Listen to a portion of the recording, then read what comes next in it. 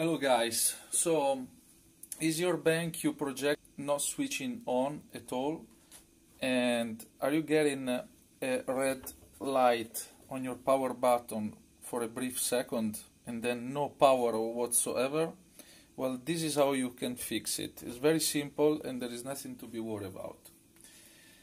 Basically what you need to do is first of all make sure your projector is completely unplugged from everything and let it sit there for maybe a couple of minutes. Then you need to unscrew here and take this lid off just by sliding it. Take it off. Now all you need to do, I know it sounds crazy, but it's basically just put it back on. Why? Because there is a little switch here, right there. Let me see if I can focus. Yeah, this little metal tongue here, this one, which is pressing against the button. This button gives basically switches on the power in the whole system. Okay, and it is activated. It is pressed by this lid from that. So when you slide it in, this presses that button. So if that button is not pressed, your projector won't turn on.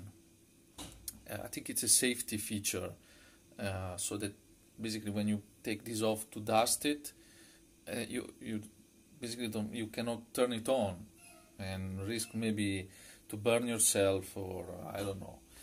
However, all you need to do now is just pop it back on like that. Okay, and plug your projector back in. You'll see now the red light here, this LED, will turn on and will stay red for a couple of seconds, and then it will turn orange. Once it's orange, the projector is ready to be used. Let's do it. Red light and orange. That's it. Projector is fixed. Thanks guys for watching. If you have any other questions, comment below. Bye.